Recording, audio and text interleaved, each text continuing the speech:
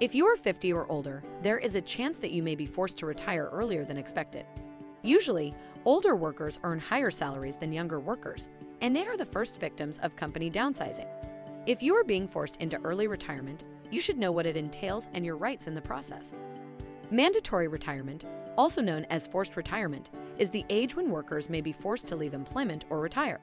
It also refers to the involuntary job termination of an older worker due to poor health, disability, or as part of the company downsizing. However, the age discrimination in employment prohibits employers from terminating employees based on age.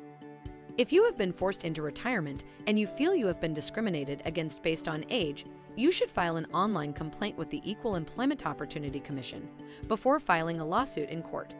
They will issue you with a notice of right to sue that permits you to file a discrimination lawsuit against your employer.